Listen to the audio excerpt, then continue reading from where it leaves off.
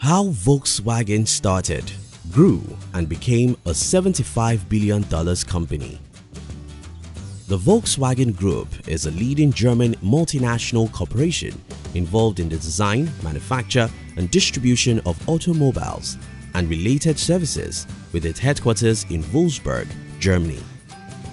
As of 2016, the company overtook Toyota as the world's biggest automobile manufacturer, and by 2017, it had sold at least 10 million vehicles globally.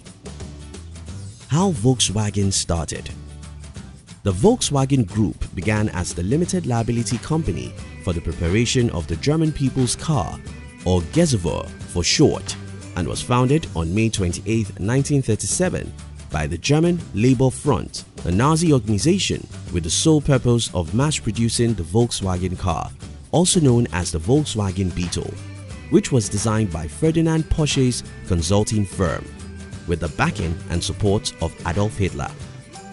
Hitler also named the car the Kraft durch Freude (KDF) or Strength Through Joy car, and he ensured that there was widespread marketing of the car and conveyed to the German citizens the impression that owning the KDF car was a thing of great pride.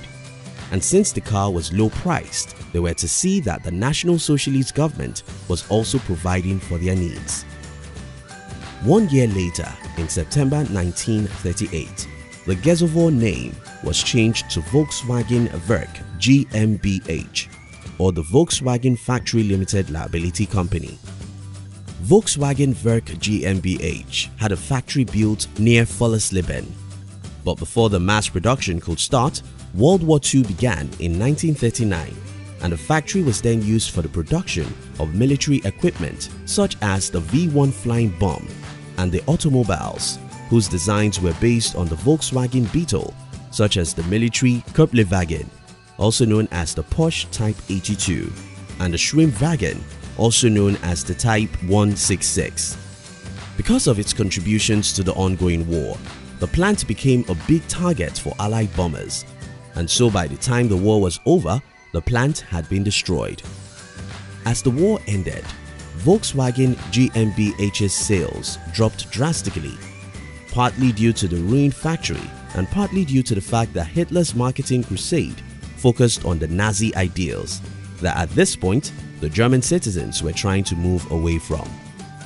To make matters worse, no British car manufacturer was interested in investing in the company or its automobiles, their impression being that the vehicle does not meet the fundamental technical requirement of a motor car. It is quite unattractive to the average buyer. To build the car commercially will be a completely uneconomic enterprise. At this point, the company needed a strategy in order to attract international consumers. So, in June 1945, Major Ivan Hurst, a member of the British Army Royal Electric and Mechanical Engineers (REME), took over the factory and restarted production. The government then declared that German automobile production was to be at 10% of the quantities produced as at 1936. Volkswagen Werk GmbH managed to survive this period by producing cars for the British Army until 1948, when the British government handed it back to Germany under the management of Heinrich Noddauf. How Volkswagen grew. The restart in production in 1948 was slow due in part to the lack of raw materials. However, the Type 1 Volkswagen was redesigned into the Type 60 Volkswagen, which was exported first to Britain and then to Switzerland, Belgium, Luxembourg, Sweden, Denmark, and Norway. This would mark the start of Volkswagen's commercial recovery and success on the international market. Two new models were then introduced. The Transporter van was launched in 1950, while the Kammern Coupe was launched in 1955. Both vehicles were exported alongside the Type 60 Volkswagen, and they made great sales in the international market. Although in the beginning, the fact that the cars were small in size had a weirdly rounded appearance, and had a connection to the Nazis in Germany affected the Americans' impression and purchasing interest in the vehicles. Eventually, the vehicles gained acceptance and Volkswagen America was created in 1955. 5 years later, in 1960, the company name was changed to Volkswagen Werk Artikelgesellschaft, or Volkswagen Werk AG for short, after the flotation on the stock market of parts of the federal government stake in the company. In its quest for expansion, Volkswagen Werk bought Auto Union from Daimler-Benz, which would become the subsidiary to produce the first Audi models after the war. Auto Union then went on to merge with another German manufacturer called NSU Motorenwerk AG, resulting in a new company called the Audi NSU Auto Union AG in 1969. The name of this subsidiary would later be changed to Audi AG in 1985.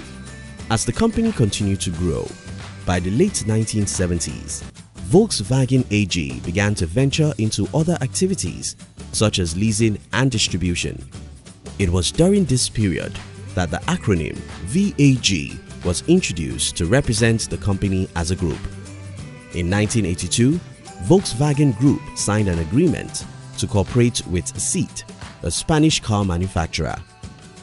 4 years later, in June 1986, Volkswagen finally made Seat, SEAT, its first non-German subsidiary company by purchasing a 51% stake in the company.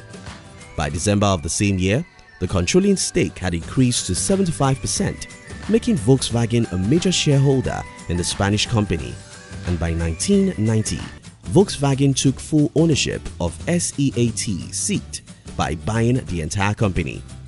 In 1991, Volkswagen signed a partnership contract with a Czech car manufacturer, Skoda Automobilowa AS, in addition to a 30% stake in the company, which it will go on to increase to 70% in December 1995.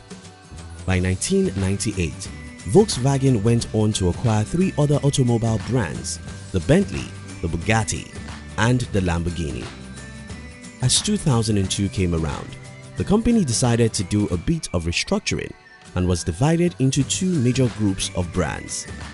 The Volkswagen brand, which will cover the classic vehicles such as the Volkswagen Bentley, Bugatti, and Skoda brands, and the Audi brand, which will cover the automobiles in the sporty category like the Audi, Seat, and Lamborghini.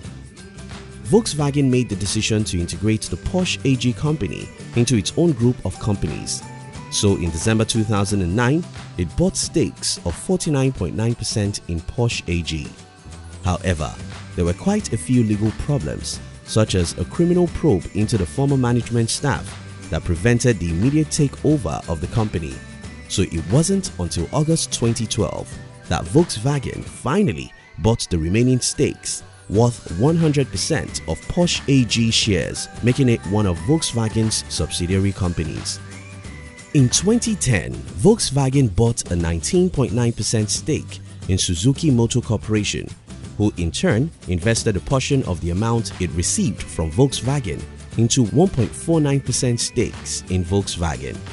Unfortunately, the mutual investment didn't last more than a year because in 2011, Suzuki filed a lawsuit appealing the return of the 19.9% shares from Volkswagen.